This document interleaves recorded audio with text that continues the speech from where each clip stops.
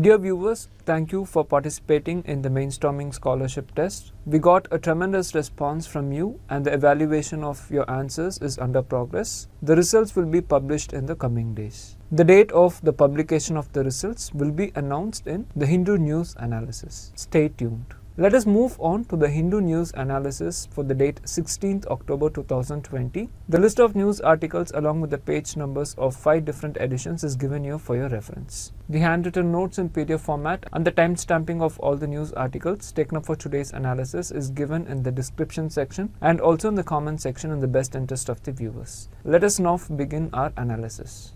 Let us look at this editorial which discusses about the Sustainable Development Goal number 2, that is Zero Hunger by the year 2030. This editorial has been published today in the backdrop of World Food Day, which is today, that is 16th of October. So let us discuss this editorial now. The relevant syllabus is given here for your reference. We know that in 2015, the global community adopted the 17 global goals for sustainable development to improve people's lives by the year 2030. The goal number 2, which is Zero Hunger, pledges to end hunger, achieve food security, then to improve nutrition and promote sustainable agriculture. Know that after decades of steady decline, the number of people who suffer from hunger began to slowly increase again in the year 2015. At present, nearly 690 million people, or approximately 9% of the world population, are hungry. And the UN estimates says that the world is not on track to achieve zero hunger by the year 2030. If the recent trends continue, then the number of people affected by hunger would surpass 840 million by the year 2030. See, the food agencies of UN such as the Food and Agriculture Organization, then World Food Programme, then International Fund for Agriculture Development have all been working for long to end hunger, eradicate food insecurity and achieve the SDG goal number 2. As a result, the agricultural productivity has improved significantly in the recent decades. Still, more than 2 billion people globally lack access to sufficient, nutritious and safe food. So much is need to be done in order to achieve zero hunger by the year 2030. Now coming to the context of India, the authors say that India has gone from being a net importer to a net exporter of food grains. And the strength of India's food security system is very much evident through this current COVID-19 pandemic. The editorial says that from the months of April to June, both the centre and the states distributed around 23 million tons of food grains through public distribution system. The governments were able to mobilize food rations for around 820 million people, as planned for the months between April and November 2020. Also, India was able to find alternate solutions to provide food rations to 90 million school children, even though they were in homes. Apart from this, efforts were also made to remove bottlenecks in the food supply chain due to lockdowns and minimize disruptions in agricultural activities. As a result, agriculture grew at 3.4% during the first quarter in this financial year, even though the overall economy saw contraction. And the area cultivated during this Kharif season exceeded 110 million hectares.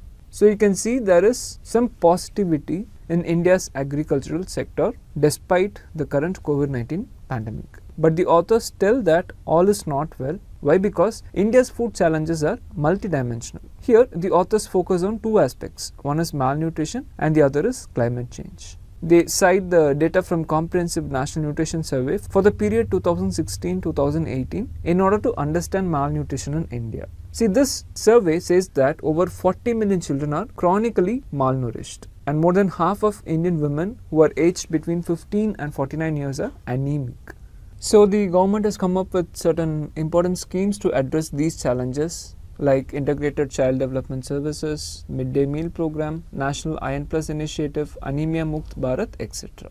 So malnutrition is one dimension. The next dimension is climate change. The authors tell that climate change is a real threat to agrobiodiversity.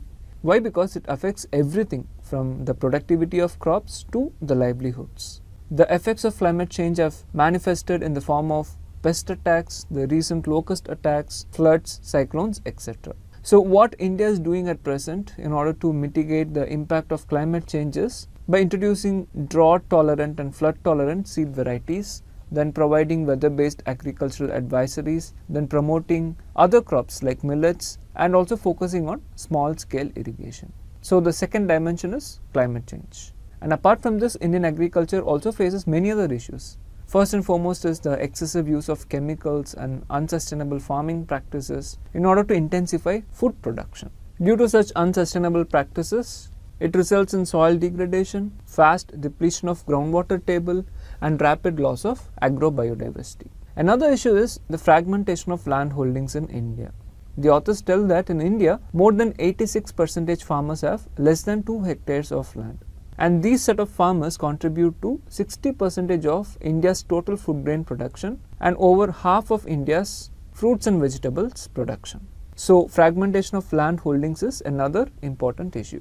So you can see that the food challenges of India are multidimensional. To address this, the authors have discussed certain ways to build sustainable food systems.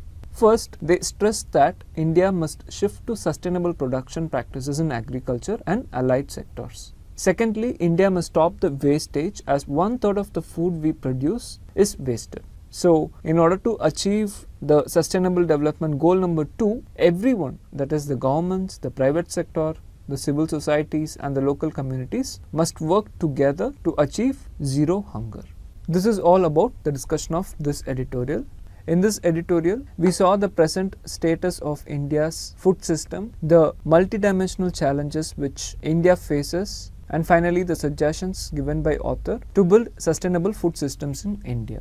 Now have a look at this practice question. Let us move on to the next news article. This news article is about the scenario on exports, imports and trade deficit for the month of September 2020. So in the context of this news article, let us see about what do we mean by current account under the balance of payments, then terms like trade balance and trade deficit. The relevant syllabus is given here for your reference. See, whatever terminologies that we are going to discuss now comes under India's external sector. When you are discussing about India's external sector, you need to know the terminology balance of payments. Balance of payments of any country refers to the systematic record of all economic transactions between the residents of that particular country and the rest of the world for a particular period, which is usually 1 year.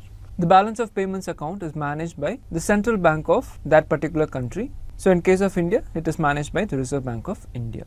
So this is what we mean by the balance of payments. See, this balance of payments account has 2 important accounts. One is called the current account and the next one is called the capital account. Here, current account refers to the account that records all the transactions relating to export and import of goods and services. Whereas, if you look at capital account, it refers to all the transactions between the residents of a country and rest of the world, which cause a change in the assets or liabilities of the residents of the country or its government. So this is the difference between the current account and the capital account. Our focus today is on current account. Under current account, we have 2 components. One is the goods account or the mechanized transactions, and the other is invisible trade that also includes services. In this, what we are going to focus today is the goods account. Here know that a major part of transactions in the foreign trade is in the form of export and import of goods or visible items. When we tell export, it means you are sending a particular goods from India to other country. And when we tell import, we are receiving a particular good from other country to India. So when we export good, we get money. So we are receiving money. This receipts from exports is shown on the credit side. It is denoted as X. And when we are importing goods, we are paying the money to purchase that particular good. So the payment which is done for import of goods is written on the debit side and it is denoted as M. So remember both these facts. Next, you need to know about trade balance. The term trade balance or balance of trade simply means the balance of exports and imports of goods. In other words, we can say that the balance of visible exports and imports is called as trade balance. So this trade balance can be positive or it can be negative. So in what situation will the trade balance be positive? That is, when will we have a trade surplus? That is, when we get more money through exports, we achieve a condition called as trade surplus. So X should be greater than M. But when the payment for import of goods is more than the receipts for export of goods, then that scenario is called as a trade deficit scenario. In this scenario, M will be greater than X. Now this table will give you an idea. Every year in your economic survey in your volume 2, India's external sector will be discussed. Under this, you will have this balance of payments table, which includes both the current account and the capital account.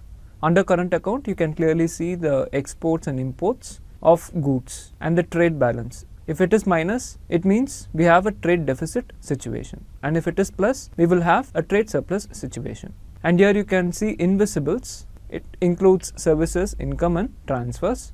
And here you can see the overall goods and services balance. As you can see here, it is a negative. It means there is a deficit situation prevailing.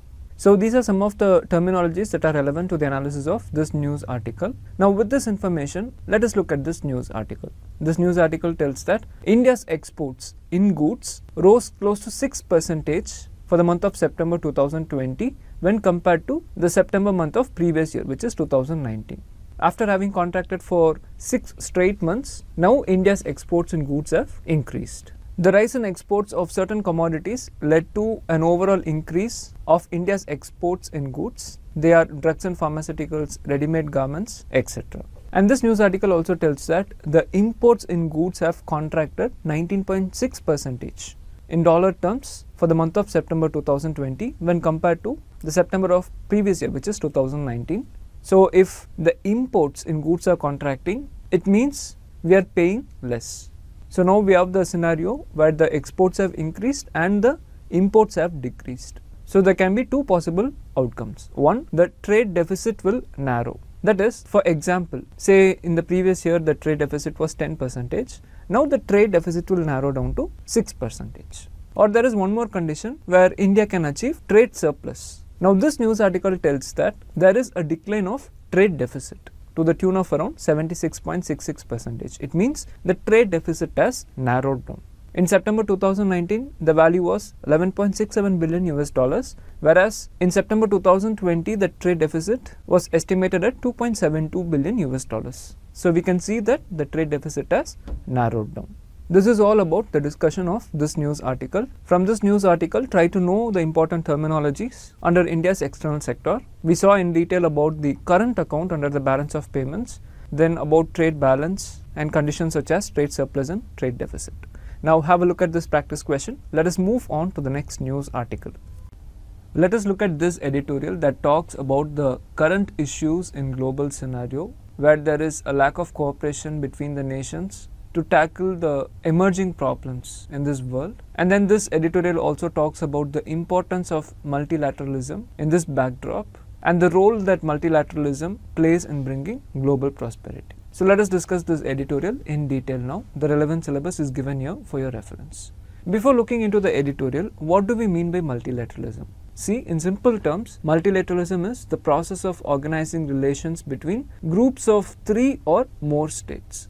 So it basically refers to an alliance of multiple countries that are pursuing a common goal. Beyond this basic aspect, multilateralism generally comprises certain qualitative elements or principles that shape the character of the arrangement or institution, like having common interests, then to respect each other's views, and to have a system of dispute settlement that is intended to enforce particular mode of behavior between the members. In the recent times, multilateral processes in the world have resulted in growing openness and interconnectedness of the countries around the world. But if you see realistically, these very same processes have often been unable to respond sufficiently to the challenges that the world faces in an effective manner. And this is the theme which the author of this editorial focuses on. Here the author tells that the nation states are less willing to cooperate in tackling cross-national and global challenges. The example taken here is the ongoing COVID-19 pandemic.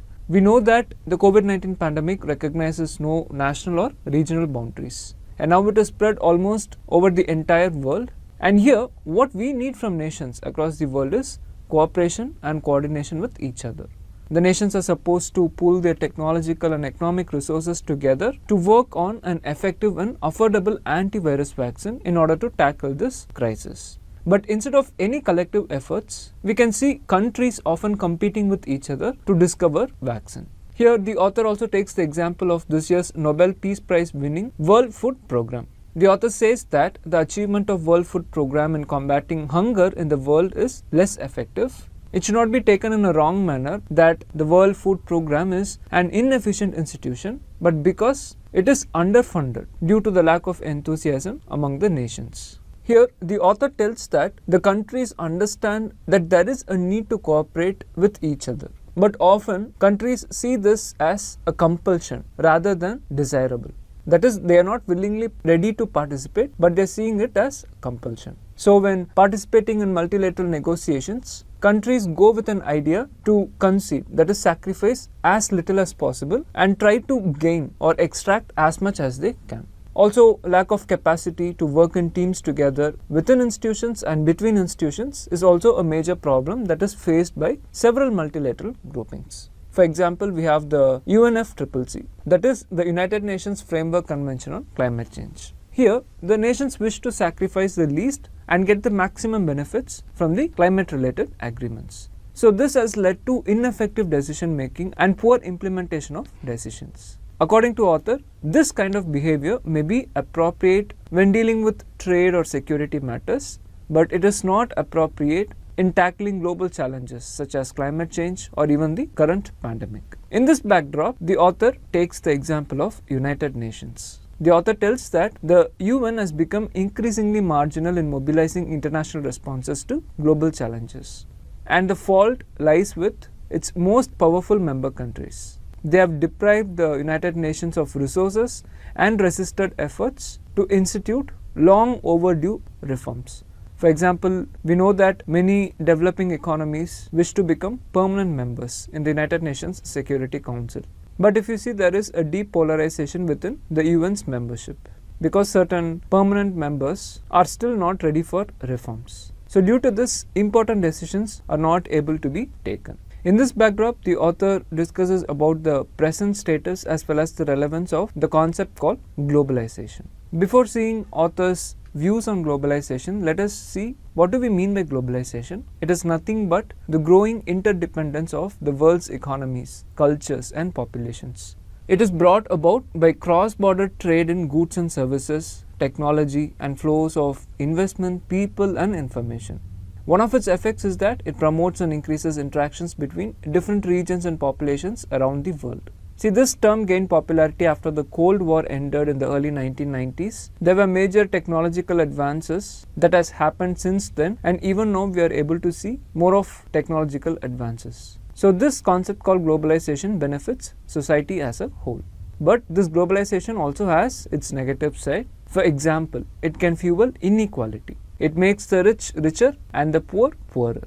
Also, if you see, globalization leaves us vulnerable to infectious diseases. The classic example is the present COVID-19 pandemic. It is thought to be originated in a market in China, and now it is spread across the world due to people-to-people interactions. Another major disadvantage of globalization is that it destroys the environment. So these are some of the disadvantages of globalization. But as we told before, globalization has its own advantages if it is used in a proper way. Why? Because it allows the countries to come together and work in coordination in order to tackle the problems happening around the world. So how relevant is this concept of globalization in the present world? See, the author tells that we live in an era of nationalist urges fueled by political opportunism. For example, we have seen countries like US and Brazil who are propagating their nationalist agenda. And here the term political opportunism refers to the attempt by the political parties of countries in order to maintain their political support or to increase their political influence. So such an act disregards the relevant ethical or political principles. And one disadvantage of this political opportunism is that it reduces the appeal of international cooperation. So due to this nationalist urges, nations are becoming increasingly protectionist in nature. And through this, such countries restrict the flow of trade by introducing tariffs and various government regulations. And also they subscribe to the idea of isolationism. That is, they are not willing to cooperate with other countries. This includes withdrawal from international treaties, withdrawal from international organizations, as we can see in case of US, where at present US is emphasizing on its America First policy. So we can see protectionist tendency among the nations of the world at present. Here the author tells that even though there are such protectionist tendencies, globalization is to stay here. Why? Because it is driven by technology, and as long as technology remains the key driver of economic growth, there is no escape from globalization. So what does the author prescribe in this backdrop? First, we should understand the fact that in tackling domestic challenges, deeper external engagement is often indispensable. That is, it is very much necessary. In this regard, we must take into account the interconnectedness among various challenges. Here the author gives example of interconnectedness between food, energy and water security. See, enhancing food security may lead to diminished water security or energy security, because we need more water and more energy to develop more food crops. And it may also have an impact on health security due to the use of chemical fertilizers and toxic pesticides to increase the production. And here comes the relevance of multilateralism in the form of sustainable development goals. We know that the sustainable development goals are cross-domain but also cross-national in character. And hence, the Sustainable Development Goals naturally demand greater multilateral cooperation in order to succeed. So, external engagement is very much necessary. And this is the first concept emphasized by the author. Secondly, the author focuses on the United Nations. He tells that the United Nations is an essential part of the fabric of international relations. And as we saw, reforms are yet to be made in this United Nations. So the author tells that reforms must be done in this institution so that all the members enjoy equality and they also coordinate with each other by avoiding conflicts to tackle the world problems. Here the author also tells that other multilateral institutions should follow the same, that is to bring reforms. And at the same time, nations should be willing to contribute as much as possible within the limitation of resources and demand the minimum in terms of the assessed needs. Why? Because we have an example where initially US withdrew its funding for the World Health Organization when COVID-19 was at its peak. And then US also decided to withdraw from World Health Organization at this crucial time. So the author tells that there should be international solidarity and institutions like UN must undergo the much needed reforms. So these are the two focus areas prescribed by the author. This is all about the discussion of this editorial. In this editorial, we saw the author's perspective about the current issues in global scenario where there is a lack of cooperation between the nations, especially during this COVID-19 pandemic. In this backdrop, the author has discussed about the importance of multilateralism and globalization and the role these both play in bringing global prosperity. Now have a look at this practice question. Let us move on to the next news article. This news article is about ships recycling. It tells that the central government has notified the Directorate General of Shipping as the national authority for ships recycling. See, whenever you are studying about ships recycling, know about an important international convention, which is the Hong Kong International Convention for the Safe and Environmentally Sound Recycling of Ships. It was adopted in the year 2009 by the International Maritime Organization. This convention has laid down the aspects relating to the design, construction, operation and preparation of ships so as to facilitate safe and environmentally sound recycling without compromising the safety and operational efficiency of ships. Also, this Hong Kong Convention has envisaged the establishment of an appropriate enforcement mechanism for recycling of ships. If you see, India acceded to this convention in the year 2019 and it enacted a legislation which is called the Recycling of Ships Act of 2019. This act aims at the regulation of recycling of ships by setting certain standards and laying down the statutory mechanism for enforcing such standards. Under this act, Section 3 deals with designation of national authority. It says that the central government shall designate an officer not below the rank of Joint Secretary to the Government of India as the national authority for ships recycling by a notification. And this authority shall administer, supervise and monitor all activities related to ship recycling under this act. So using this power, the central government has now notified the Directorate General of Shipping as the national authority for ships recycling. Here, note that the Directorate General of Shipping is an attached office of the Ministry of Shipping. It deals with all executive matters relating to merchant shipping, then all matters concerning maritime administration, maritime education and training, development of shipping industry, etc. So now, as an apex body, Directorate General of Shipping is authorized to administer, supervise and monitor all activities relating to ship recycling It will also look after the sustainable development of the ship recycling industry, then monitor compliance to environment-friendly norms and safety and health measures for all the stakeholders who are working in the ship recycling industry. This Directorate General of Shipping will be the final authority for the various approvals required by the ship recycling yard owners and the state governments. Also know that Directorate General of Shipping is a representative of India in International Maritime Organization, and all the conventions of International Maritime Organization are being enforced by the Directorate General of Shipping. Next, know that the National Authority of Ship Recycling will be set up at Gandhinagar in Gujarat. Here, just try to have an idea about the statistics of ship recycling industry in India. See, India is one of the top leaders in global ship recycling industry with a share of over 30% of the entire market. And if you see, there is a place called Alang in Gujarat, which is home to Asia's largest ship breaking and ship recycling industry in the world.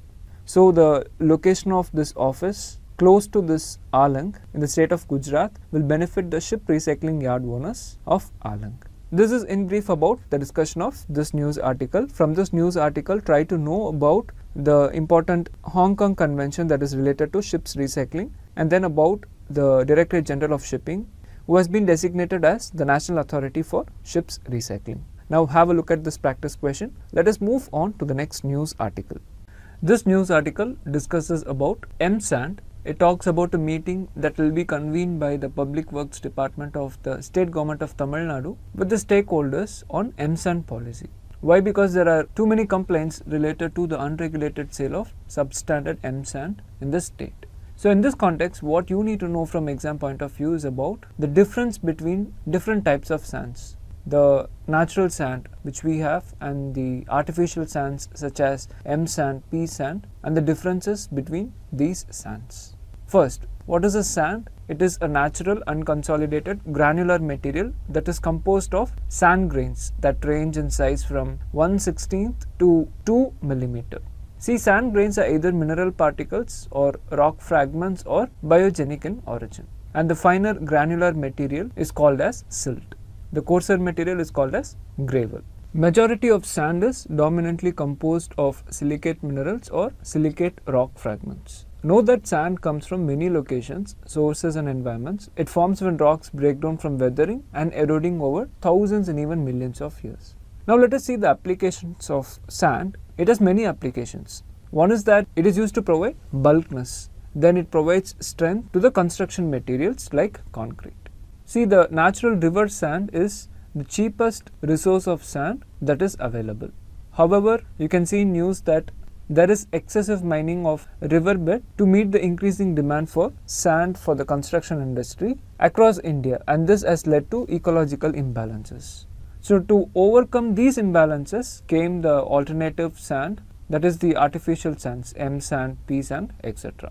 Now let us look at M sand. It is also called as manufactured sand. It is nothing but an artificial sand made from crushing of rock or granite and is used for construction purposes along with cement or concrete. See, M sand differs from natural river sand in its physical and mineralogical properties. The advantages of M sand include higher fineness modules index compared to the natural sand. So this gives a good workability for the concrete. Here note that this fineness modules index is an index number that represents the mean size of particles in sand. M sand is also free from silt and clay particles that offer better abrasion resistance, higher unit weight and lower permeability. Next, let us look at P sand. It is nothing but plastering manufactured sand. See, it is a very fine grade of sand. It is used for plastering and creating renders both internally and externally. The advantage of this sand is that it does not require to be filtered again at the construction site. So it is used directly to prepare the mortar, and hence it saves labor, time as well as money. And this table gives you rough comparison between the river sand and the artificial sands that are M sand and P sand. Just have a look at it for your reference. This is in brief about the discussion of this news article. Try to know the different types of sands from exam perspective. Now have a look at this practice question. Let us move on to the next news article. Now we have these two news articles related to target rating point, that is TRP. See, on 13th October we discussed in detail about the recent controversy where 3 television channels were involved in manipulating TRPs in Mumbai. So we discussed in detail about what do we mean by target rating points, and then about the self-regulatory body, which is the Broadcast Audience Research Council that carries out television ratings in India. So related to these two news articles, you need to know about what do you mean by TRP and about this Broadcast Audience Research Council. This news article tells that the Broadcast Audience Research Council has suspended the ratings of all the news channels in order to review and augment the current standards of measuring and reporting data. This exercise is expected to take around 8 to 12 weeks. So till that time, the ratings of all the news channels are suspended. Related to this, we also have an op-ed column today where there is a discussion between two personalities who are associated with the television channels. They have discussed if the government should regulate TRPs. Here both the personalities are of the opinion that the industry itself should regulate TRPs. That is, there should be self-regulation and the government should not intervene. Instead, the government can facilitate the process. This is the key takeaway from this op-ed article. Rest everything is the discussion about the issues surrounding TRP. So as told earlier, focus on what you mean by TRPs and about BARC.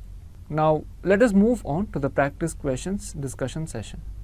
Look at this question. Consider the following agencies: Food and Agriculture Organization, International Fund for Agricultural Development, World Food Programme, International Food Policy Research Institute. Which of the above are the specialized agencies of the United Nations? Here note that World Food Programme and International Food Policy Research Institute are not specialized agencies of the United Nations. We have discussed about World Food Programme in our 10th October The Hindu News analysis. And International Food Policy Research Institute is a not-for-profit organization. It provides research-based policy solutions to reduce poverty and end hunger and malnutrition in the developing countries. And these are the list of 17 specialized agencies of the United Nations. So the correct answer is option C, 1 and 2 only. This question is about current account surplus. The question is, a current account surplus is not said to occur when? The correct answer here is option D. Both balance of trade and balance of invisibles are in deficit or negative. So during such deficit situations, there will not be current account surplus. As we saw during our discussion, surplus means when the exports exceeds imports, or when the balance of trade is surplus. Also when the balance of invisibles is surplus. So option A is a current account surplus because both balance of trade and balance of invisibles are surplus. If you look at option B, it tells that a deficit on balance of trade but sufficient surplus on balance of invisibles to offset the deficit. It will also result in current account surplus. And option C will also result in current account surplus. So the correct answer is option D. This question is related to Hong Kong Convention. It is a two-statement question and you need to choose those statements or statements that are correct. Look at the first statement. It tells that Hong Kong Convention is related to the recycling of ships. Yes, this statement is correct. Look at the second statement. It tells that in 2019, India has ratified the Hong Kong Convention. This statement is also correct as we saw during our discussion. So the correct answer here is option C, both 1 and 2. This question is about MSAND and PSAND. It is a three-statement question and you need to choose those statements or statements that are correct. Now look at the first statement. It tells that MSAND is artificially manufactured in a way that it has the same physical and mineralogical properties of that of natural sand.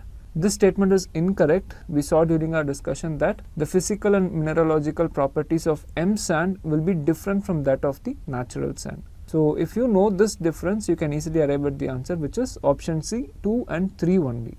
Statement 2 is correct. MSAND has higher fineness modulus compared to the natural sand. And statement 3 is also correct. PSAND is mainly used for plastering requirements. The name itself denotes plastering manufactured sand. So the correct answer here is option C, 2 and 3 only. Now look at this practice mains question. The question is COVID-19 pandemic demonstrates multilateral cooperation key to overcoming global challenges. Analyze. It is a 10 marks question. Answer this question in 150 words and post it in the comment section. We shall review and give suitable suggestions and feedback within a reasonable time frame. With this, we come to the end of the analysis of all the news articles taken up for today's discussion and also the practice questions discussion session. If you like the video, press the like button, comment and share, and do subscribe to Shankar IAS Academy YouTube channel for latest videos and updates. Stay focused and motivated, friends. Thank you.